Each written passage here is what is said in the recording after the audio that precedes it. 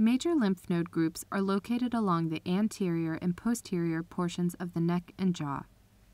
Palpate lymph nodes systematically and bilaterally with the pads of your fingertips. Feel for the preauricular, postauricular, submandibular, submental, anterior cervical chain, posterior cervical chain, and supraclavicular fossa. Test neck strength against resistance.